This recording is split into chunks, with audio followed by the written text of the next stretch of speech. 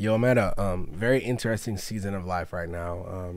Y'all know I have a bunch of kids, but one of the kids I want to talk about today is my daughter Raylyn.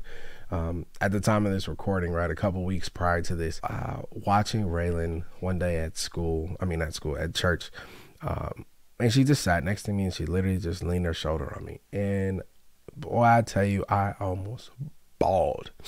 I'm even getting emotional even talking about it right now because I'm recognizing that as a seventh grader, as a young lady, she is not always going to want to do that, but I hope that she always feel comfortable to come to her dad and lean her head on my shoulder, right? We just had a quick moment, but I think I'm learning a lot about not just how to be a dad to all of my kids at all of the different stages of life that they're in, but how important it really is for me to be present and to be the person that I say I want to be, so that when you or somebody else feels comfortable, they can come and put their head on my shoulder and know that I got them, know that it's a safe opportunity to just rest.